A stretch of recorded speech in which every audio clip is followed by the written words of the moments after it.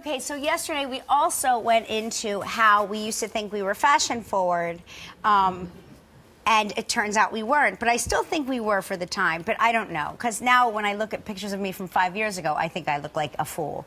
So it's just a sign of the times and how much you change over the years, fashion-wise. Right. So here's a here's a picture of Mark and me, I think at the Daytime Emmys. I'm not sure what year, but... Oh, gosh. Just check this out. Yeah, that is... Now, those are bell-bottom... I have bell-bottoms on. Yeah. What were we drinking?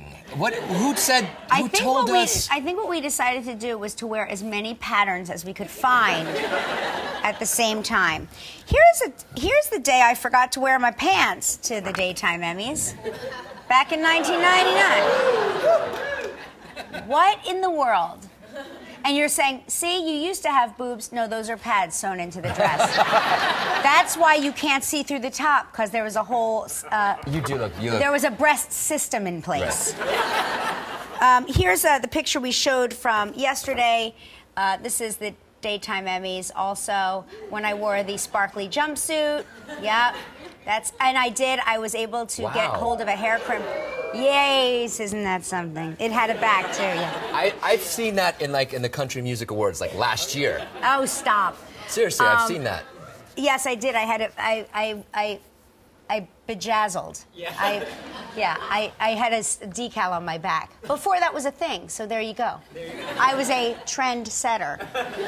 And then we talked about the time that we thought we were going to dress as Michelle Pfeiffer and Al Pacino in Scarface. Just... Okay. All right. So there you go, kids. Let this be a lesson to y'all. There you go. Yes, yes, the split screen. Yes, Gelman. You're welcome, America. Yes.